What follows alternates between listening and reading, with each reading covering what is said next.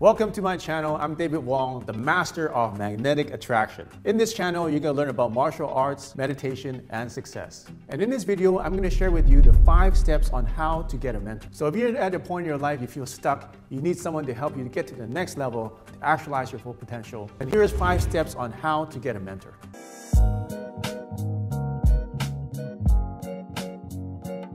Make sure you hit the subscribe button, hit the notification bell, comment, share, and like this video. Let's get on with the show. Number 1 is to know yourself and where you want to go. You want to know what your passion is before you start getting a mentor. At least have a general idea of where you want to be. So first you need to discover that fire in yourself. If you don't know what your passion is, if you don't have any motivation, then don't waste a mentor's time. Number 2 is to analyze and pick an industry.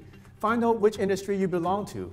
Then you can identify the mentor that you want to follow, because you want to have a mentor that is exactly where you want to be. Step number 3 is to find someone who's in the vicinity or at the point in their lives where they're actual living proof of where you want to be. Find someone who's actually successful, who's actually proven themselves to be where you want to be in that industry. Step number 4 is study this person, study him or her.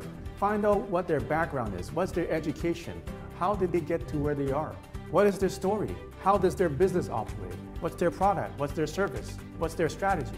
Learn everything you can about this person before you ask them to be your mentor. Step 5 is to reach out to them. Prove to them that you've done your homework. Prove to them that you are serious about becoming an apprentice. Then what you can do is offer to help them for free. Offer to help them in their business or organization so that you can learn on the job and get mentorship from them. So there you have it. Those are 5 simple steps of how to find a mentor. So I hope that you follow these steps to get the mentor that's right for you. I'm David Wong, and until next time, use the chi and prosper.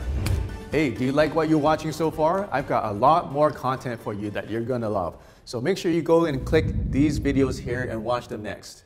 If you haven't subscribed to this video, click the subscribe button here. And if you haven't taken the Chi Energy Score, click the link in the description below to take the quiz.